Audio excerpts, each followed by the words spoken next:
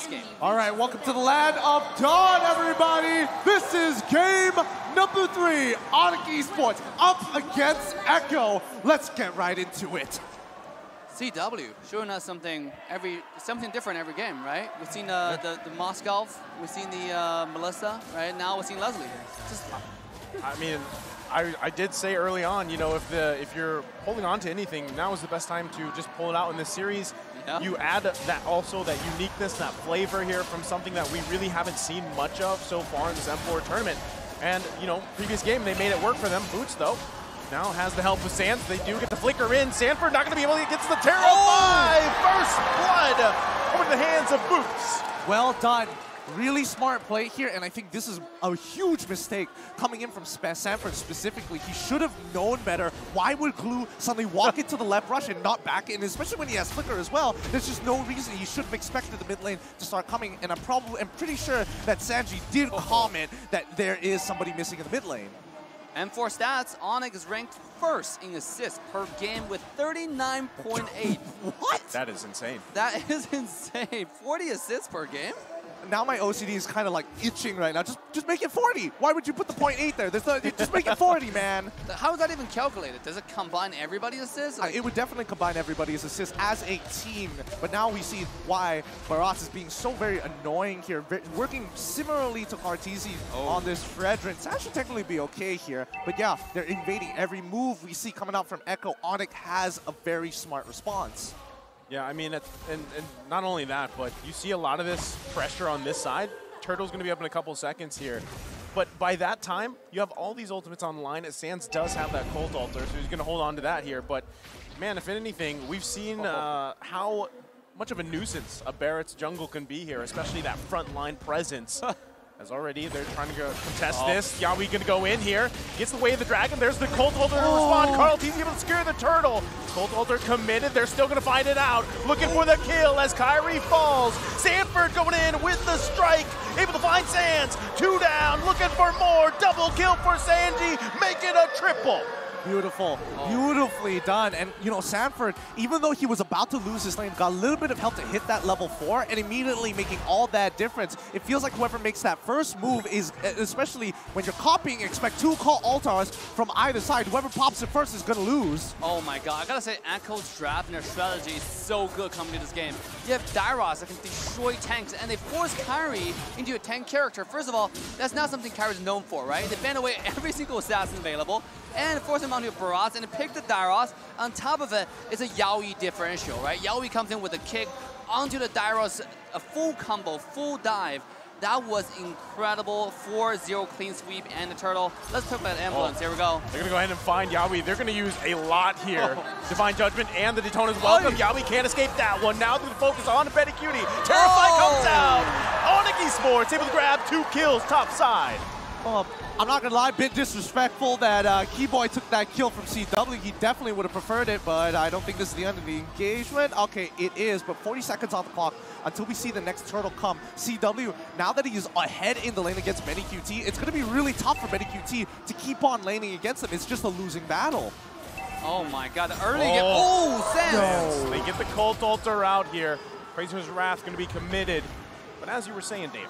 Yeah, I was about to say the early game, despite how much Onic just won on the top side, they're still behind from 1 play on the bottom side, right, on the turtle fight. Just to show you that the early game advantage, the team fight Echo setting up. Talking about team fight, here we go, top side. Well, they get the flicker out, but they're going to sandwich in. There's the Cult Altar, the flicker in. CW can't escape that one. Yawi picking up a kill himself. Now Keyboy going to be sandwiched as well. Still going to go in with the Divine Judgment. Sanji has to flicker out. Carl TZ still there on the front side. They disengage for now, and also even on the bottom side, they're going to be duking it out there. But the turtle is now up. Carl TZ looking to get an initiation here. Keyboy has to be careful. Daytona's welcome, gonna eat up Yawi. Into the wall he goes. Can't get the kill though, Sands. Able to get the Cult Altar. They're gonna reset. Carl TZ goes and focuses on the turtle. Onic Esports gotta be careful, Sands. The Cult Altar comes out. Flicker in, they get the kill for Sanford. Now Boots here. Turtle secured, still going on in the mid lane.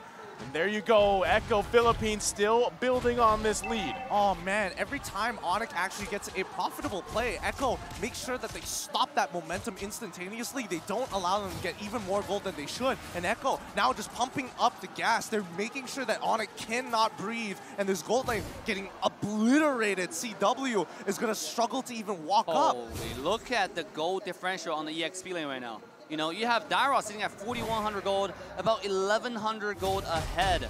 I mean, this guy's building full penetration. Dairos already have penetration, but before that... Keyboy gonna go in. They should be able to find Sanji. They do. Sands grabs the kill. It's a shutdown.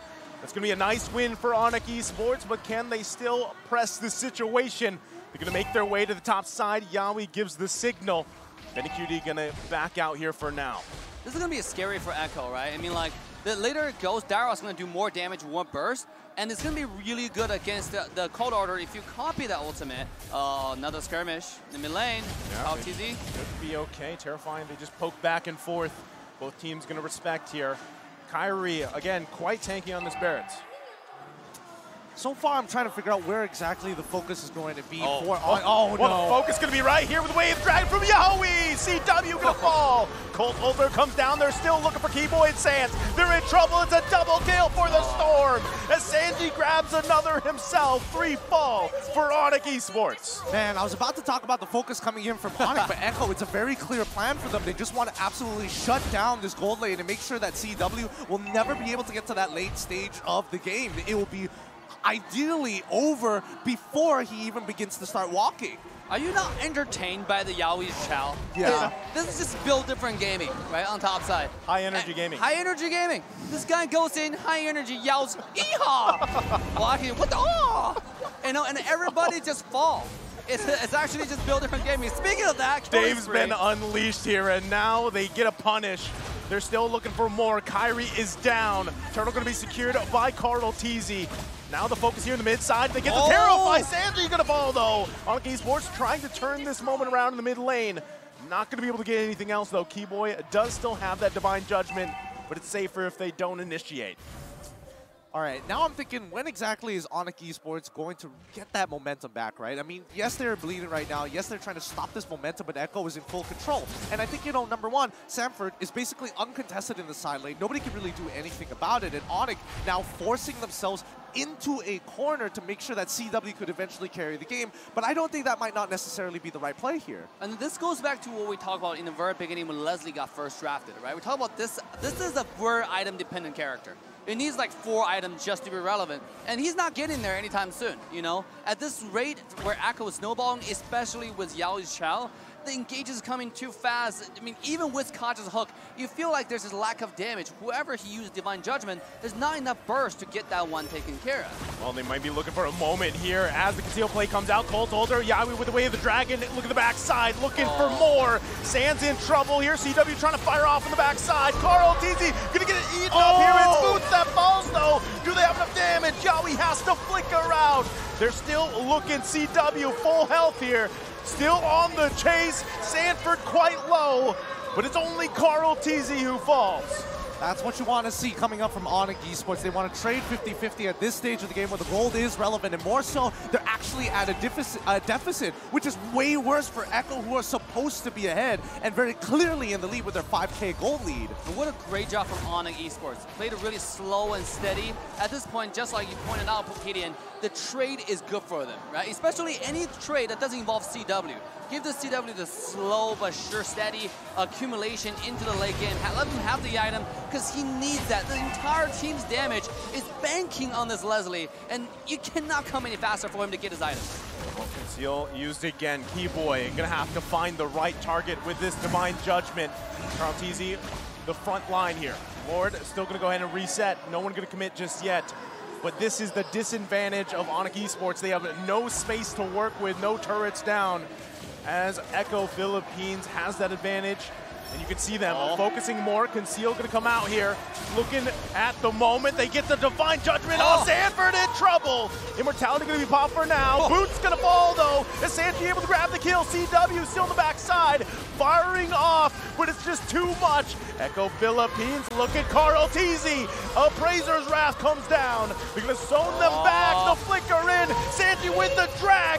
Kyrie's still up for now. But Benny Cutie with the killing spree going in. Finding another as Keyboy falls. No, CW couldn't get his ult on the right target. He could have gotten the kill off of Betty QT, or at the very least, forced somebody to block it for him.